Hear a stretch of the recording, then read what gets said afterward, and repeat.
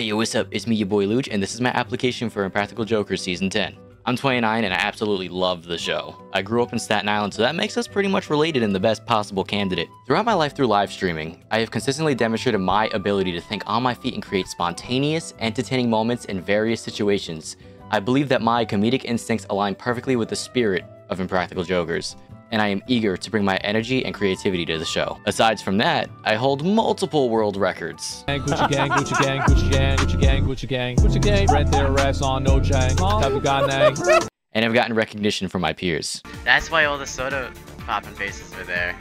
Dick a right, dick.